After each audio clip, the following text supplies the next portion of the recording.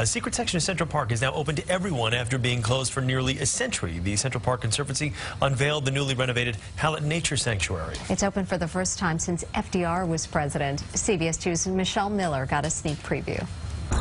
It's a bird watcher's paradise with picturesque views.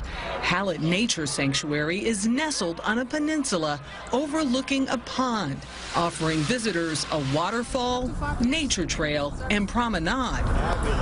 This urban escape opens after a 15-year revamp, part of a $40 million Central Park revitalization project.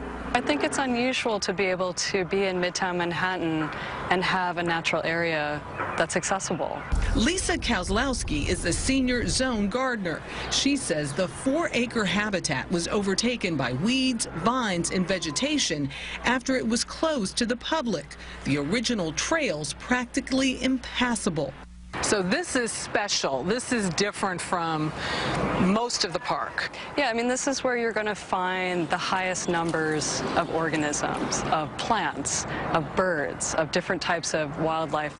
The sanctuary was closed in 1934 by then NYC Parks Commissioner Robert Moses, who wanted to make it a bird refuge. It was forgotten until the Central Park Conservancy started renovations in 2001. It's very embracing, and it feels like a magical place to us. Seema Gadamian and her husband donated money to help rebuild the area. She hopes the sanctuary will be a place to find tranquility.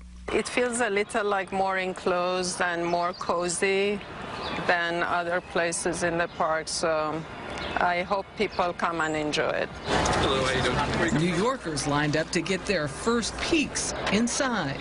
It's just such a little pocket of serenity in here. And discover a peaceful sanctuary hidden in a bustling city.